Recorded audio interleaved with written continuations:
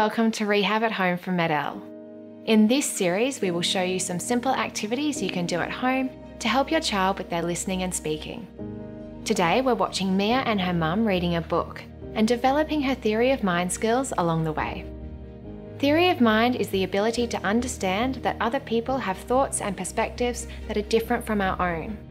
Children with hearing loss sometimes have difficulties with theory of mind, as they may have trouble overhearing conversations. In this video, you'll see Mia's mum reading a story and giving her daughter opportunities to hear how others think and feel. Let's see how it works. I think it looks like pink. There's an ankylosaur in the art room. Mama. Yes.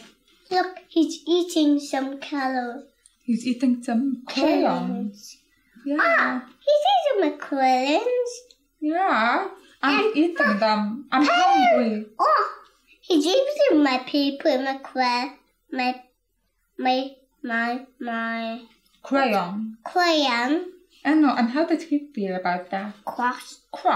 He's like, I don't like that. Give it back to me. No, we don't want to give it back.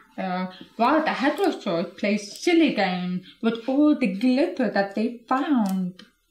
I tried to make a picture, but It's eating it. he's eating them. He's eating all my pictures. I don't like that. No. Oh no. Oh no! Mia, look at it. What's going on?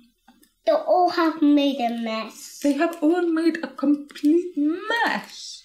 And the teacher is not Happy. at all.